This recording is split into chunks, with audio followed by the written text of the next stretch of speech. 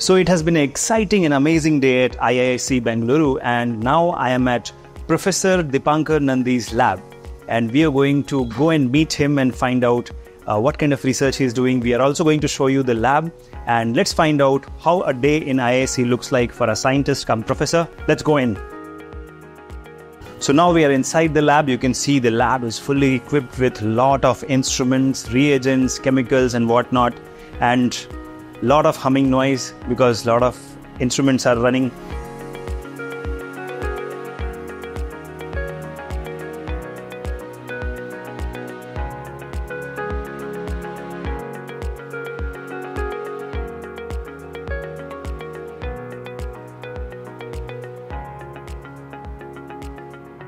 So without wasting much of our time, let's go in and talk to Professor Dipankar Nandi. Hello sir, how are you? Good. How are you? Good afternoon. Good. Please sit. So we have Professor Nandi with us, and we are right inside his chamber in his laboratory. So let's talk about him and his career. Sir, you had an incredible career so far, and now that you are doing research at IISc and also training students, teaching students, how has been your career so far? It's been amazing.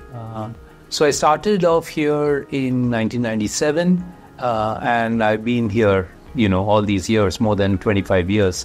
And we've been doing many different kinds of things. So it keeps me busy. Right. And it's also good to have students because it makes you feel that you're young. Right. And it's good to spend time with young folks. Of course. So, sir, before we get started with our interaction, you've been working in IISc for several years. If you could throw some light on your career at IISc Bangalore in research.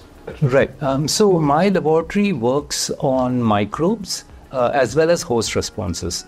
So with regard to microbes, we study in E. coli certain phenomena known as phenotypic antibiotic resistance, which means as long as some compounds are there, the organisms are antibiotic resistant. So unlike genotypic, or genetic, so this is as long as the compound is there, there's antibiotic resistance. The moment you remove the compound, it reverts back, it loses its resistance. So we stumbled across it, and we've been following through on this. We've identified different compounds, different commonly used medications, as well as compounds present in the environment which do this. Right. We've been using this also as a model to screen for ways by which we can study antibiotic resistance, and that is something really interesting.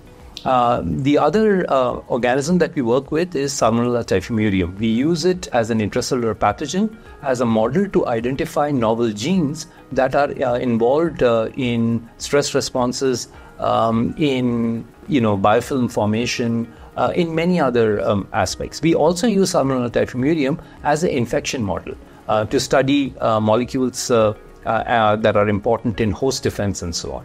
Right. With regard to host defense, we have again two model systems. One is the T-cell activation model, where we try and identify molecules which are important or which are important in inhibiting T-cell activation, and then we use that in an in vivo model. So we have both in vitro as well as in vivo models, and one of which I mentioned was the infection model. Yeah. The other one is an inflammatory cytokine that we work with is interferon gamma, and that produces nitric oxide, and nitric oxide is important for many responses. So we study those also, and overall, our lab works on multiple aspects. So it never bores us. There's always something new happening. Yeah. That's how science is. Right. Also, apart from that, it's important for survival. If you work with multiple things, you don't get bored, then there's always something that's interesting. Something is working out, right? If you're just working on one thing, I feel you can be a bit cornered. And in India, I think it's important to be a bit flexible so that, you at some point, some project or the other is reaping good harvest. Right. So, sir, if you could throw some light on your overall career path from starting till today, so that students can feel motivated and inspired to pursue it in their career and research. I'm glad that you asked me that question. So I did my BSc in microbiology from the University of Bombay. And after that, I did my MSc in the MS University of Baroda. And post my MSc, I went abroad to do my PhD. And I did my PhD with Professor Jim Allison, and who won the Nobel Prize in 2018 for the development of checkpoint inhibitors. I must say that I was there in the lab when the initial results were coming, but we had no idea of what it would lead to. I mean, science in that sense is really unpredictable and also wonderful. And checkpoint inhibitors are used now routinely to help save lives of cancer patients. True. Post my PhD, I did a postdoctoral research with Professor John Monaco at the University of Cincinnati, where I worked on the other side of T cells, which is on the antigen-presenting cell part. So my training was really good in the sense I worked on the T cell bit and the antigen-presenting cell bit. So when I came back to Bangalore, I decided that I would make use of both these aspects, and I'm so glad that I've been able to train students on both aspects, which is on the APC part as well as on the T cell part, and also transfer this sort of knowledge to students over here. To me, that is of great satisfaction. Wonderful. That's really insightful. So you started your career in Bombay, went to Baroda, and then went abroad. Berkeley. Came back. You worked with a Nobel laureate, and then you came back here, and now you are educating students, pursuing your research career. It's definitely a very motivating and inspirational journey for our students and subscribers at Biotechnic. So, like you said, there are students who are working under you, and you're guiding them for PhD. So what is the criteria you look for if you are absorbing someone in your lab for PhD? Okay.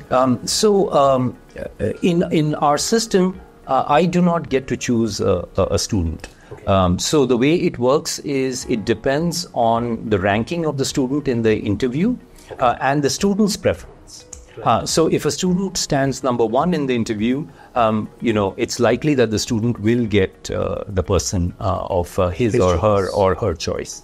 But if a person is somewhat below, then there's and there are other people who have scored higher and have chosen the faculty, right, then the student will get that.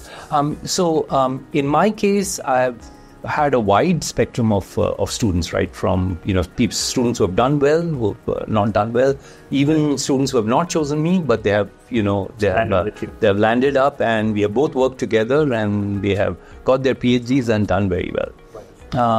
So it's been a learning experience. I believe in teaching, the teacher is also a learner. So both of us have learned, and we have done. So but what I try and look for is students who have a drive, who are willing to learn, and I think that's the most important criteria: the willingness to learn and to be open. Of course, you need to, hard work plays a very important role, but overall, I think as long as they are willing, open, it works out fine. Remember, PhD is like running a marathon. It's about 5 to 6 years. And to be able to sustain such a long journey, you need to do well in the lab, but you also need to, to enjoy the process. So if you don't enjoy the process, I don't think you will be able to sustain such a long journey. And in biology, often after PhD, you need to do a postdoctoral research. So there is, further screening at different stages. So for all this, I think you need to be good, but you also need to enjoy the process. You need to really like what you're doing. Wonderful and well put. So now coming to, because our audience is, of course, students and biotech professionals, and they would love to meet you. And I'm told that you are organizing an Immunocon conference and meeting in October. So if you could throw some light on that so that our audience can come and join that as well. Yes. So Immunocons is an annual event that is held on by the Indian Immunology Society.